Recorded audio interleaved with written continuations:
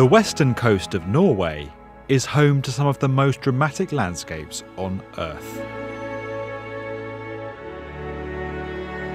Carved by glaciers throughout the ages, some of these fjords stretch for 200 kilometres inland and are over a kilometre deep. The current convoluted travel route through and around this terrain takes you along Norway's 1,100 kilometre, 683 mile E39 highway, a road with a total journey time of 21 hours. Now, the Norwegian government are working to improve access to services and residential and labour markets across the country's western regions by embarking on the largest infrastructure project in the nation's history.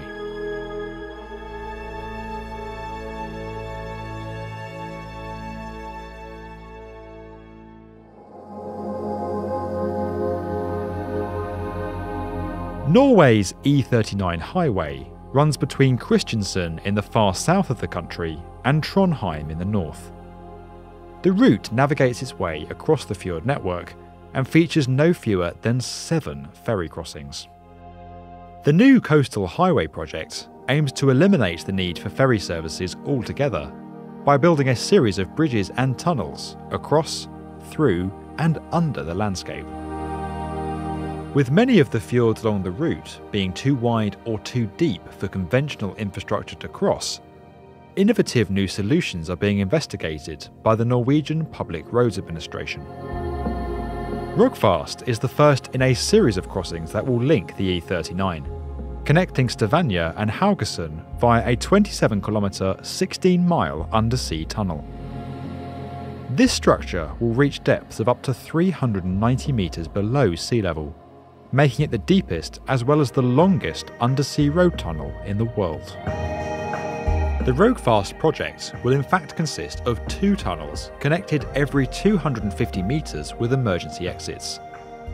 Each tunnel will have a lay-by at 500-metre intervals, along with telephone and surveillance cameras along the route. The tunnel will also feature a mid-route intersection with the island municipality of Kvitsøy, creating an undersea tunnel junction and connecting the island with the Norwegian mainland. With work begun in 2018, this element of the project is set to be completed by 2026 at a cost of $2 billion. While the Rogfast works are already underway, the scale of some other fjords is presenting the project team with extreme engineering challenges. Bjørnafjord, located to the south of Bergen, stands 5 kilometres wide and reaches depths of 600 metres.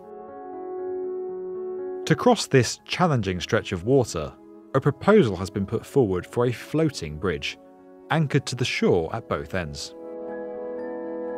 The Sulafjord crossing has seen 2 possible solutions put forward. The first is for a 3-tower suspension bridge, with 2 of the bridge's towers anchored on land, and the 3rd central tower anchored to the sea floor, some 400 metres below the waterline.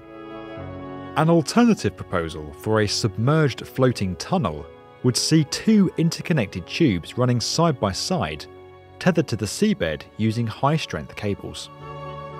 Crossing the Rumdalsfjord will require a 16-kilometre undersea tunnel, much like the Rogfast project, from Ålesund to Midsund, followed by a 2-kilometre suspension bridge connecting onto Molde. By far the most complex and ambitious of all the coastal highway crossings is that at Sognefjord, also known as the King of the Fjords. Norway's largest and deepest fjord is over 3.7 kilometres wide and an incredible 1.3 kilometres deep at its lowest point. While these extreme distances pose their own challenges, engineers must also account for the high number of ships that enter the fjord on a regular basis. Any crossing must allow for a clear shipping lane that is at least 400 metres wide, with 70 metres clearance above the water's surface and at least 20 metres clearance into the depths. To deliver this, the project team are considering numerous different types of crossing for this fjord. The first is a traditional suspension bridge. With a 3,700 metre crossing, such a structure would be almost double the length of the world's current longest bridge and would require support towers at least 450 metres tall, significantly eclipsing the 343 metre tall Millau Viaduct in France to become the world's tallest bridge structure. A floating bridge is also being considered. However, this structure would need to raise to allow ships to pass, and achieving such a feature in a bridge that is only anchored to each shoreline poses considerable engineering challenges that are yet to be overcome. In a similar proposal to that found at Sollefjord, a submerged floating tunnel is also being considered.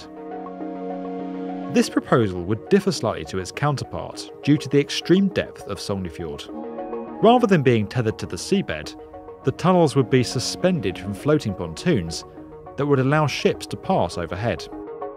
A hybrid proposal is also being considered, combining a floating pontoon bridge with a portion of submerged floating tunnel that allows ships to pass. Whilst fixed bridges transferring into fixed tunnels is not an uncommon solution in waterways with high shipping traffic, such as the link between Denmark and Sweden and the extensive Hong Kong to Macau crossing, combining the two floating structures in this way would create the world's first example of such a solution. Finally, a proposal for a multi-span cable-stayed bridge is under review. This structure would feature 4 floating pylons tethered to the seafloor, rather like oil rigs. With safety and environmental considerations being of the utmost importance, Norway's vast coastal highway project is set to become a new benchmark in engineering capabilities and a model for future infrastructure projects around the world. If you enjoyed this video and would like to get more from the definitive video channel for construction, subscribe to the B1M.